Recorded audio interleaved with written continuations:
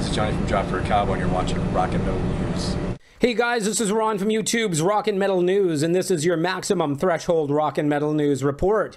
Aborted have a new EP set for release and are now streaming the new song Bathos on YouTube. You can check out 2 songs now on digital retailers from the EP. It's going to be out on Friday, July the 7th.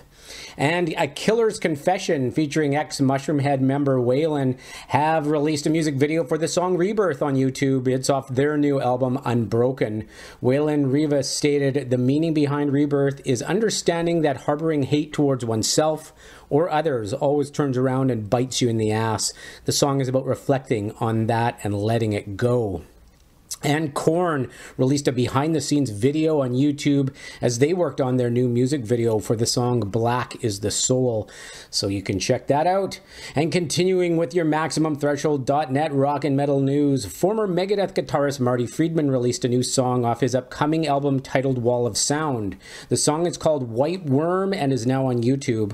The album is out on August the 4th through Prosthetic Records. You can also catch Marty on tour this summer with Scale the Summit and The Fine Constant. And The Lurking Fear, featuring members of At the Gates and The Haunted, among others, released a new track titled Vortex Spawn on YouTube. Their debut album, Out of the Voiceless Grave, will be out on August 11th through Century Media.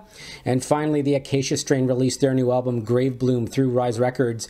And it's currently streaming in full on YouTube for a limited time. You can also catch the band live on the 2017 Vans Warped Tour. This is Ron from YouTube's Rock and Metal News with a Z, and this has been your maximum threshold Rock and Metal News report. Thanks for tuning in.